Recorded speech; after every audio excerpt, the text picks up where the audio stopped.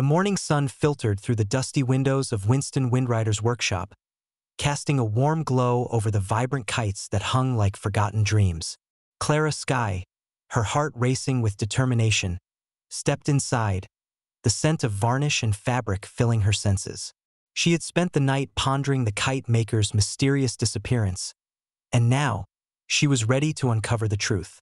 The workshop was a kaleidoscope of colors, each kite telling a story of its own.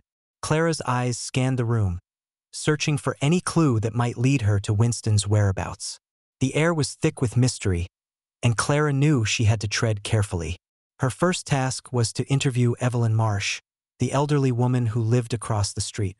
As she approached the quaint, weathered cottage, the sound of waves crashing against the shore provided a rhythmic backdrop. Clara knocked, and the door creaked open, revealing Evelyn's curious gaze. The investigation was about to begin, and Clara was determined to leave no stone unturned.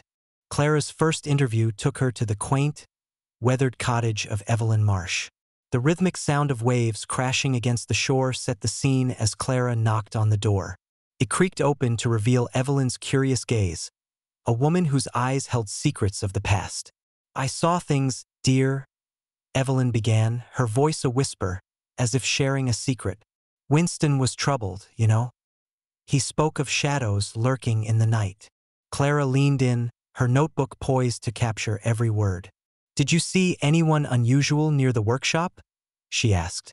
Evelyn's eyes narrowed, her expression thoughtful. "A man tall and lean, always watching. Felix Hargrave, I believe. Jealousy can twist a heart, child."